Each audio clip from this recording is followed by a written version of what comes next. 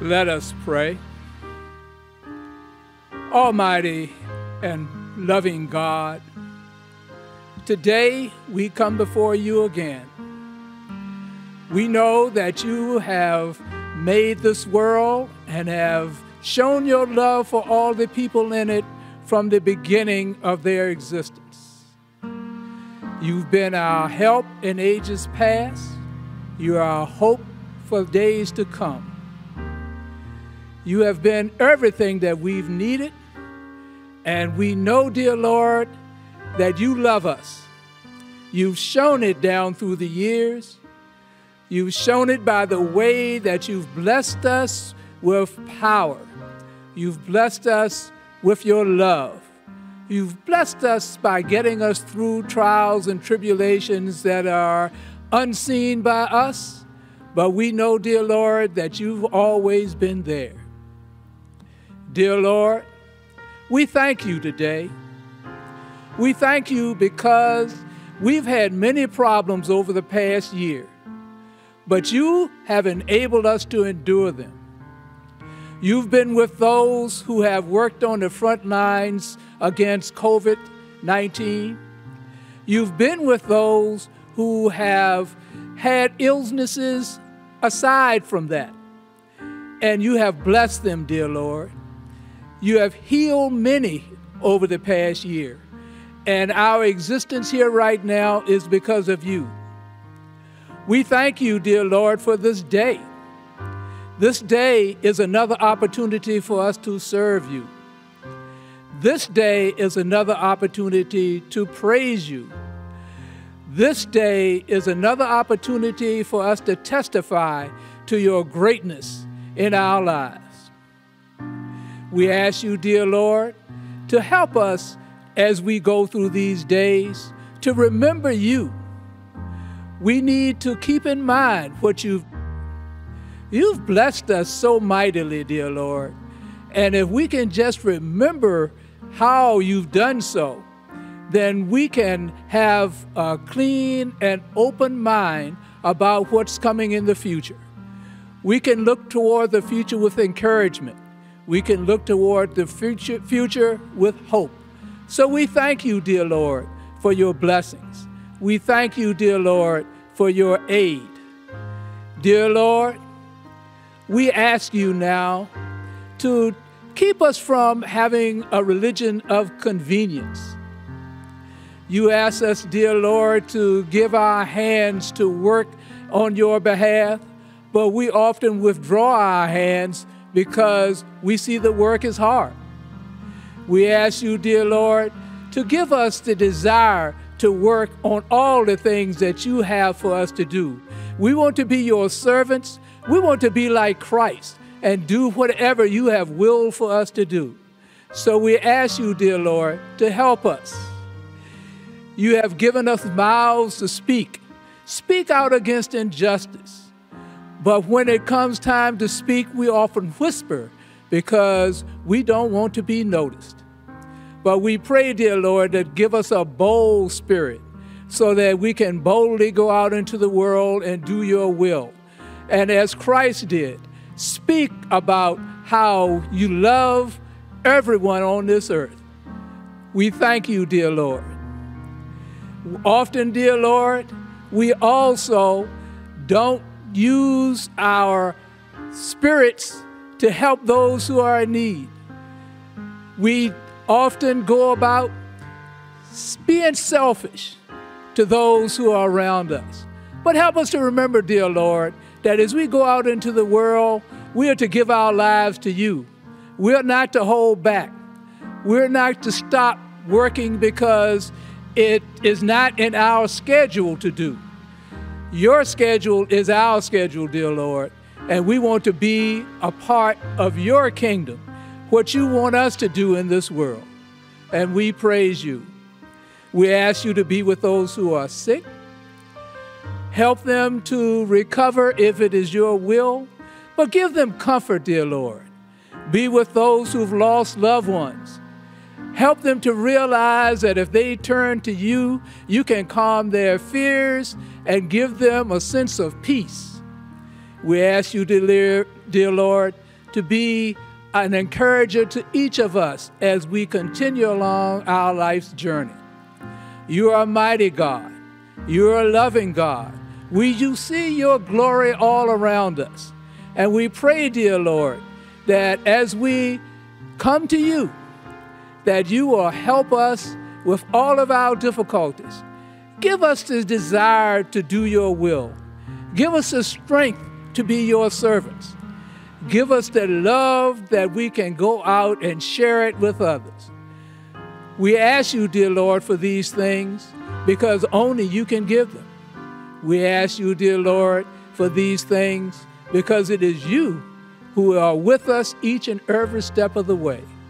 And we ask you for these things, dear Lord, because we don't want to go anywhere without you. So we praise your holy name, dear Lord, today. We ask you for your blessings. We ask you to remember those who need you at this time. And we pray that as we go out, that we will remember that we can do whatever you call for us to do if we just accept the Holy Spirit into our lives. So we praise you, dear Lord. We thank you, dear Lord, and we ask you to be our God. In the name of Jesus we pray at this time, and for his sake. Amen, amen, and amen.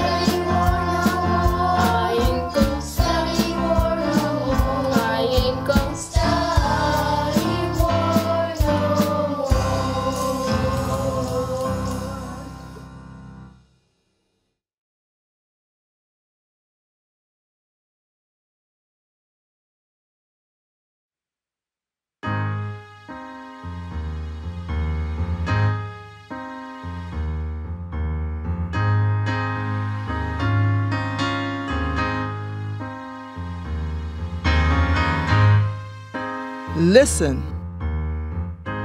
Do you hear them? Our ancestors are calling to us, encouraging us to lift up our heads with pride, to muster all of the courage we have inside.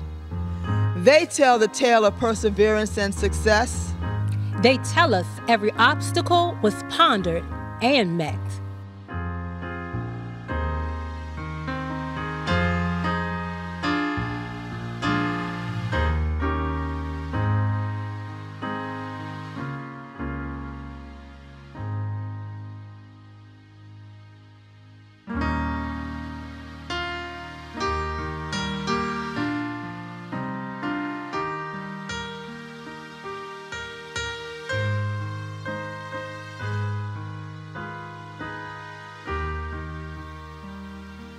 Here, John Mercer Langston, who founded and organized the Law School of Howard University, was the first president of Virginia State University and was the first black person to be elected to the United States House of Representatives from Virginia. He paved the way for others, like his great-nephew, Langston Hughes. He said, "Let us dare to be free, and we are so."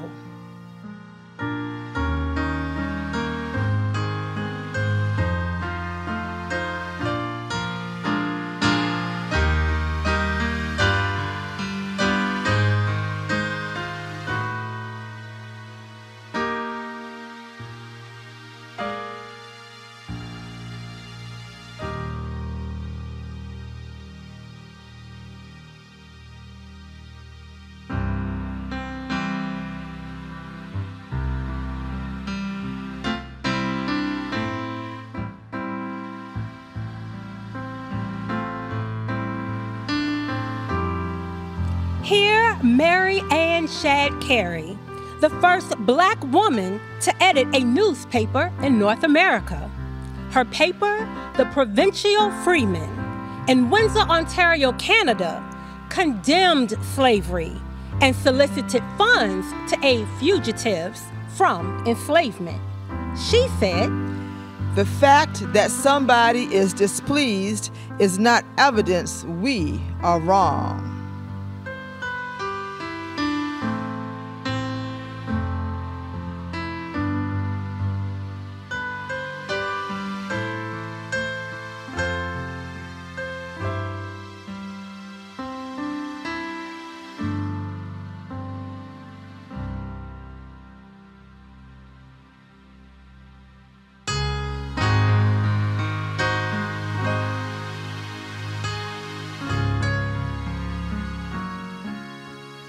Here's Charlotte E. Ray, the first black female lawyer in the U.S. and the third woman admitted to a law practice. She said, "I am no bird. No net ensnares me. I am a free human being with an independent will."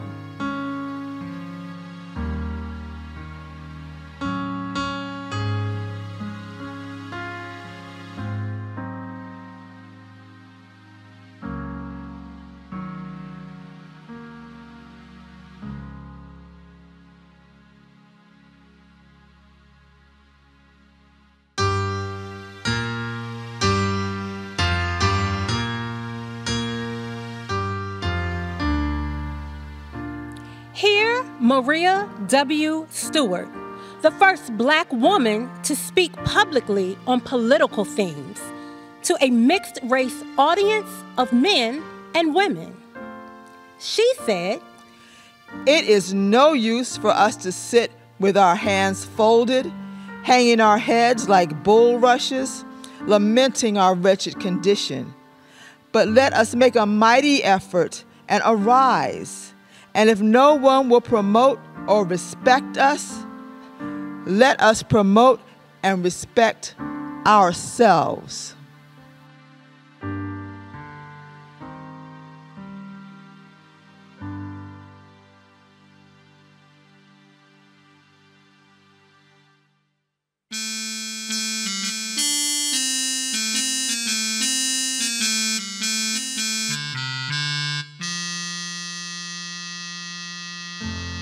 Hear Burt Williams, who with his partner George Wall became the first black recording artists. Williams went on to become the first major black star featured in a motion picture, Darktown Jubilee.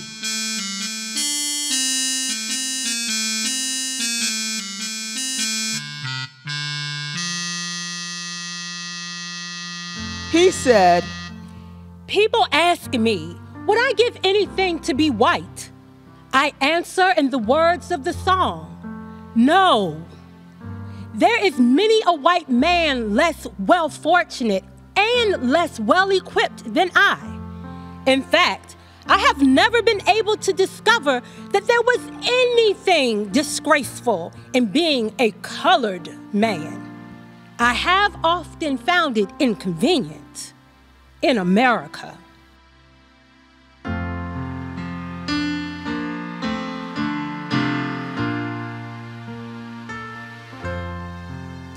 Here, Arthur A. Stromberg, after being told by his grade school teacher that blacks had no education or history or culture, went on to gather thousands of collections of books, of manuscripts, pamphlets, and etchings documenting black culture. This collection became part of the New York Public Library. He said, "Pride of race is the antidote of prejudice."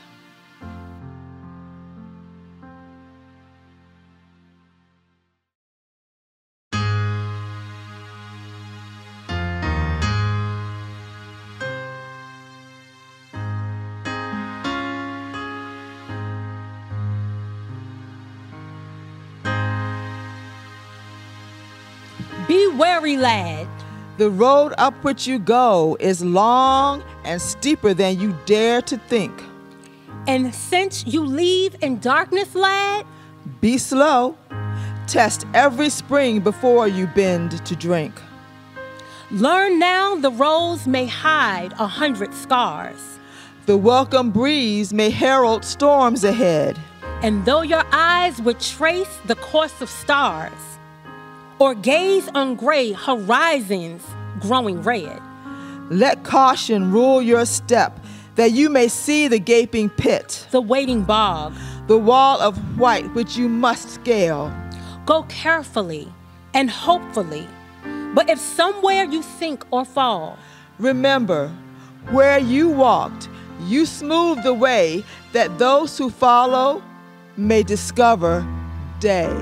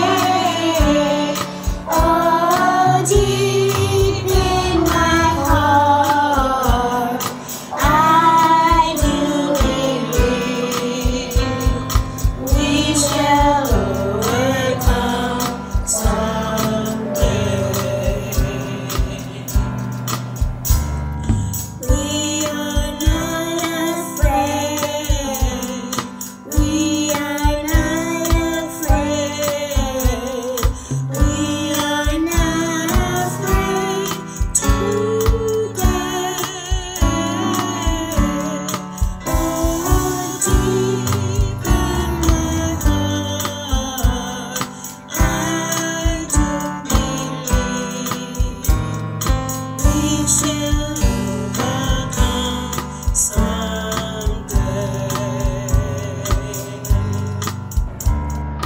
God will see us through. God will see us through. God will see us through today. Oh, deep in my heart, I do believe we shall overcome someday. We shall overcome. We shall overcome. We shall overcome someday. Oh, deep in my heart, I do believe we shall overcome someday.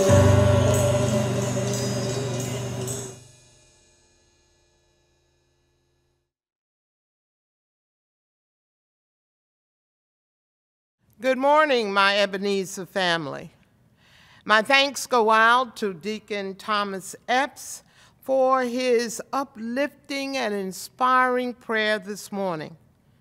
I want to say kudos to our music ministry led by Sister Miriam Walton, the directors, the musicians, and the singers for the awesome expressions of African American music given to us as we celebrated our heritage this month.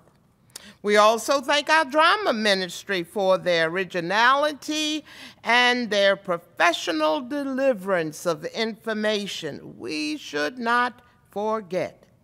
We continue to lift up our technology team, Brother Levon Johnson Jr. and Sister Sharon Jefferson, for all the work they do to bring these services to us. Ebenezer, we are blessed to have the workers that God has placed in our midst. We thank them all. Our chosen word for the morning comes from Psalm 51, verses 1 through 12, which read as follows. Have mercy on me, O God, according to thy steadfast love. According to thy abundant mercy, blot out my transgressions. Wash me thoroughly from my iniquity and cleanse me from my sin. For I know my transgressions, and my sin is ever before me. Against thee only have I sinned, and done that which is evil in thy sight, so that thou art justified in thy sentence, and blameless in thy judgment. Behold, I was brought forth in iniquity, and in sin did my mother conceive me. Behold, thou desirest truth in the inward being. Therefore, teach me wisdom in my secret heart. Purge me with hyssop, and I shall be clean. Wash me, and I shall be whiter than snow. Fill me with joy and gladness. Let the bones which thou hast broken rejoice. Hide thy face from my sins, and blot out all my iniquities. Create in me a clean heart, O God, and put a new and right spirit within me. Cast me not away from thy presence, and take not thy Holy Spirit from me. Restore to me the joy of thy salvation, and uphold me with a willing spirit. The word of God for the people of God. Examine your heart in 2021. As we enter the second full week of Lent, we want to look at how our behavior and our minds conform to the beatitude in Matthew 5:8 that says, "Blessed are the clean of heart, for they shall see God." In Christianity, the heart symbolizes the center of our core of our being, from which prayer and moral actions originate. February is the time that the American Heart Association has set aside to impress upon people the importance of becoming aware of the condition of their heart. They encourage everyone to see their doctor and to have a heart checkup. They give us the warning signs of a heart in trouble. They inform us about the right types of food we should be eating. They encourage us to take the medications that help to keep our blood pressures down. In essence, they advise us to examine the condition of our hearts. This morning, I want us to examine our spiritual hearts so that we can function and keep our hearts in good spiritual condition. I've chosen to use David's Psalm 51 as a tool of examination as we take the time to examine our hearts in 2021. David wrote the 51st Psalm after a troubled time in his life. There was a war going on in the country, but David chose to stay home out of battle. And while at home with nothing to do but to sunbathe on his roof, he spotted a woman taking her daily bath. Now, David lusted after the woman, Bathsheba, called for her, had sex with her, and she became pregnant. He tried to trick her husband into sleeping with her, but was unsuccessful. So in order to hide his sin, he had Uriah, her husband, killed. David married her, and she birthed him a son. Now, the scripture said God was not pleased with what David had done. So God sent Nathan the prophet to David, and Nathan told him a story about a rich man and what he had done. After hearing the story, David became angry at the character and said angrily, "As surely as the Lord lives, the man who did this should die. He must pay for the lamb 4 times for doing such a thing. He had no mercy." Nathan says to David, "You are the man." David in anguish replies, "I have sinned against God." This is a brief synopsis of the events behind the writing of Psalm 51, which is a prayer of confession, self-examination, and a cry for forgiveness. You can read the story in 2 Samuel, the 11th chapter, verses 1 through 27, to get the full story. But this morning, I just want us to walk with David as he deals with his sin that has damaged his relationship and fellowship with God. In verses 3 and 4 of Psalm 51, David says, "For I acknowledge my transgressions, and my sin is always before me. Against you, O Lord, only have I sinned and done this evil in your sight. In 1 John 1, 8 through 9, John says, if we say we have no sin, we deceive ourselves and the truth is not in us. If we confess our sins, he is faithful and just to forgive us our sins and to cleanse us from all unrighteousness. You see, the first thing that we must understand as we seek to examine our spiritual hearts is that no matter how saved we think we are, evil is always lurking around the corner. No matter how long we have been saved, evil never leaves our sight. And even when we are doing the Lord's work, evil is always there trying to trip us up.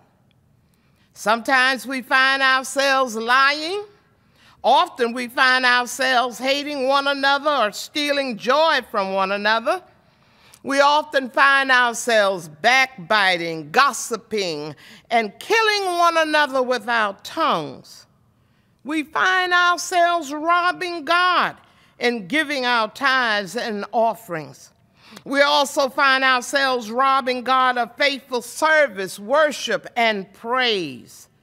Sometimes we think we are serving God, but in the depths of our being, in the depths of our hearts, there is often anger, self-centeredness, resentment, bitterness, confusion, and bondage to something or someone, leaving no space for the presence of God. When we sin, which we do, when our sins affect our relationship with God, which they do, God wants us to repent, confess, and seek forgiveness, that he may bring about a change in our lives and get us back into fellowship with him. A young boy received a slingshot for his birthday, and while practicing his aim, he hit one of his grandmother's ducks, and the duck died. Thinking that his grandmother would be upset and probably not forgive him for killing the duck, he decided to hide it behind a woodpile. But his sister saw everything. And after lunch that day, the grandmother asked the sister to wash the dishes, at which the sister replied, "Well, Johnny, grandmother said that he wants to do it." The same scenario went on for weeks. Each time the boy got tired of doing the dishes, the sister would say, "Remember the duck?" After several days of guilt and doing both his chores and his sister's, he couldn't stand it any longer. He went to his grandmother and confessed and said he was sorry that he had killed her duck. I know Johnny while giving him a hug. I was standing at the window and saw the whole thing. Because I love you, I forgave you right away.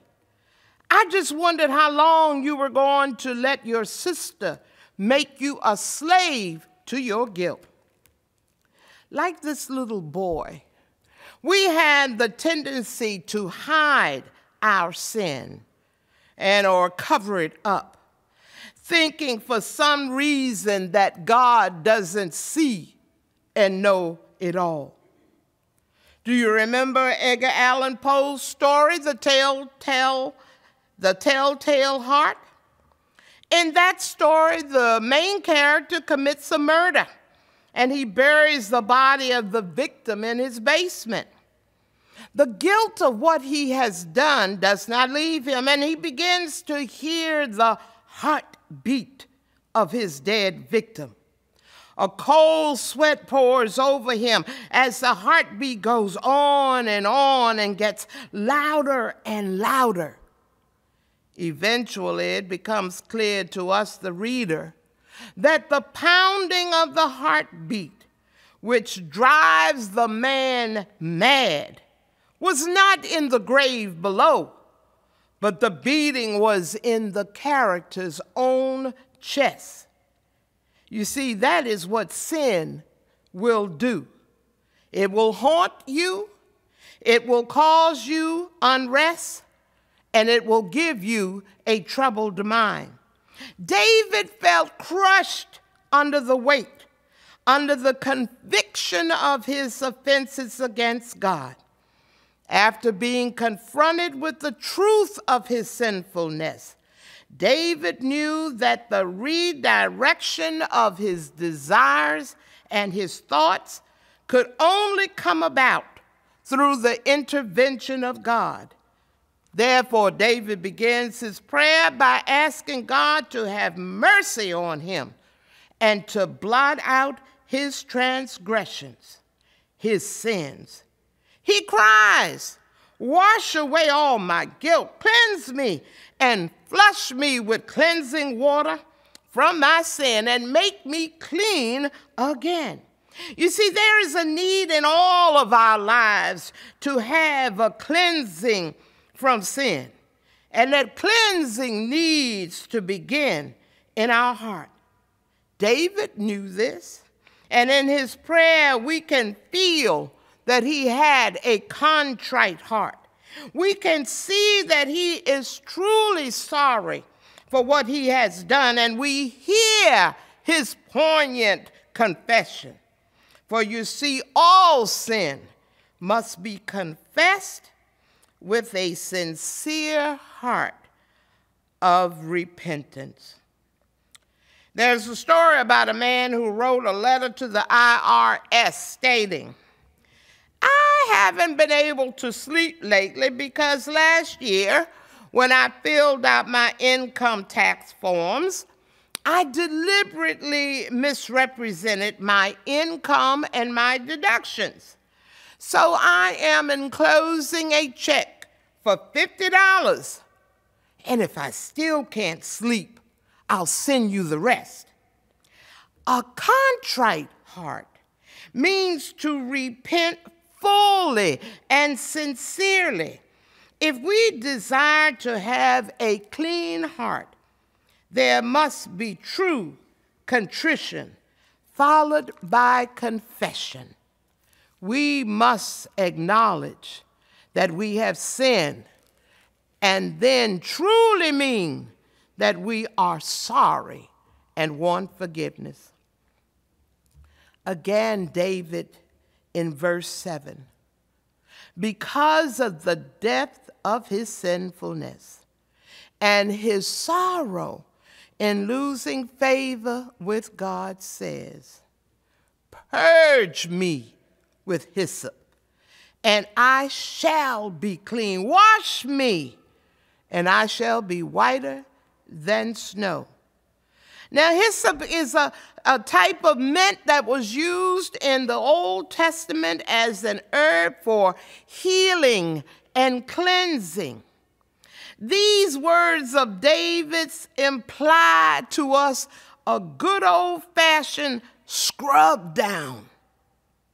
Can you picture in a tub of water filled with a cleansing herb, a little boy having played in dirt all day, and his mother scrubbing every speck of dirt and filth off of him?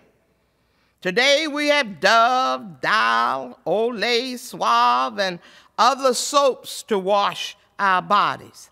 We have Era, Tide, Persil, Gain, Clorox, bleach, all which can get many stains out of our clothes, but none of them can get the stain of sin off of our hands, get the stain of sin out of our heads, or get the stains of sin out of our hearts.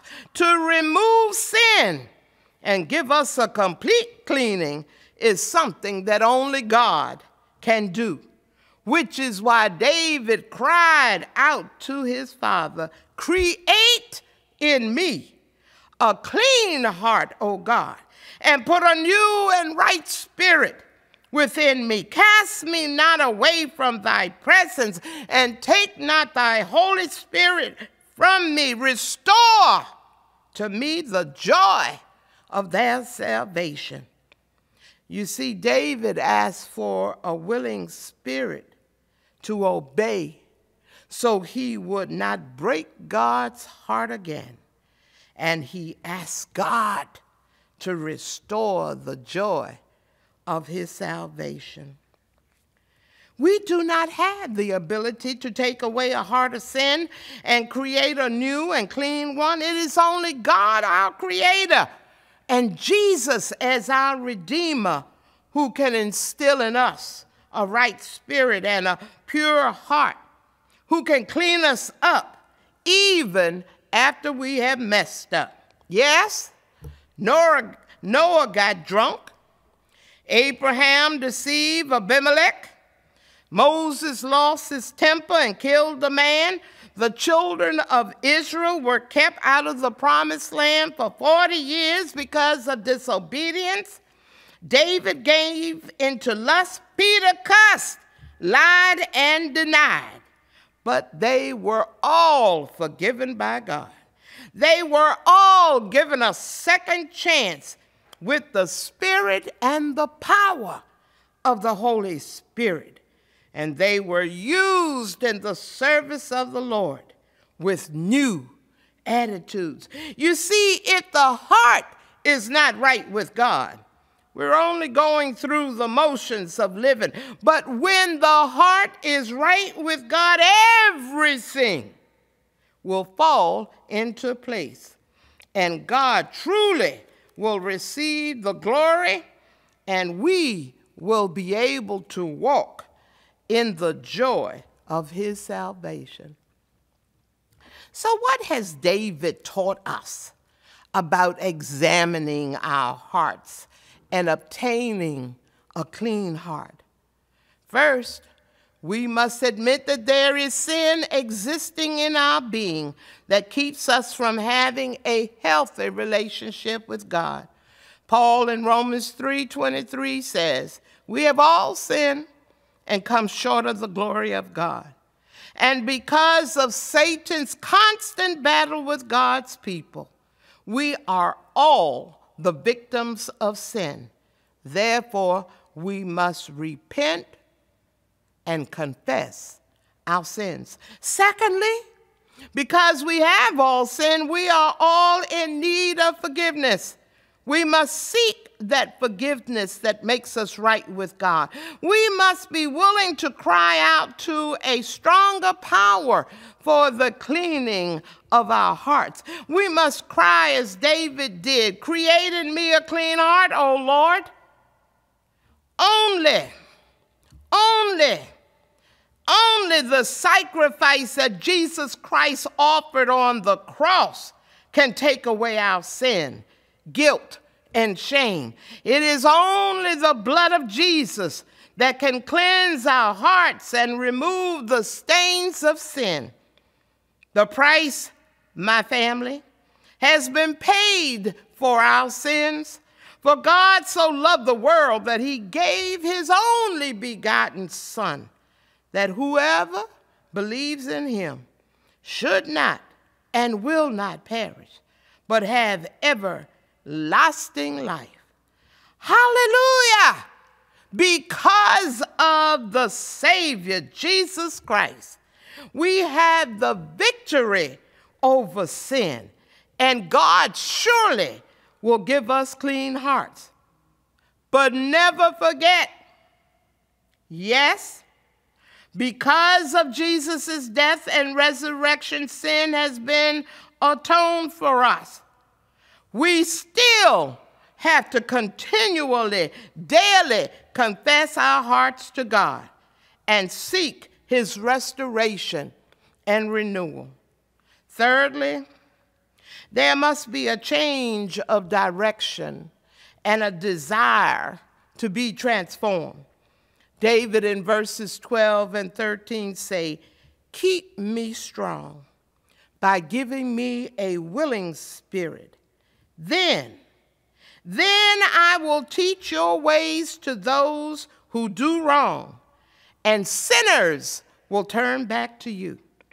When we have confessed our sins and are truly sorry for the sins of commission and omission that we have done and asked for forgiveness, God will change our hearts to where we have hearts immersed in the teachings of Christ, hearts full of the love of Christ, hearts in which we have the desire and willingness to do what will please God. Now, when you receive a good diagnosis from your heart doctor, you thank him and you go out and tell your friends all about what it takes to have a good heart. Well, when you examine your spiritual heart and do what is necessary for God to give you a good diagnosis, you need to go out and tell somebody, anybody, what God can do to make you whole again with a clean heart. A heart free from the stains of sin. A heart pumping with the blood of Jesus running through your veins.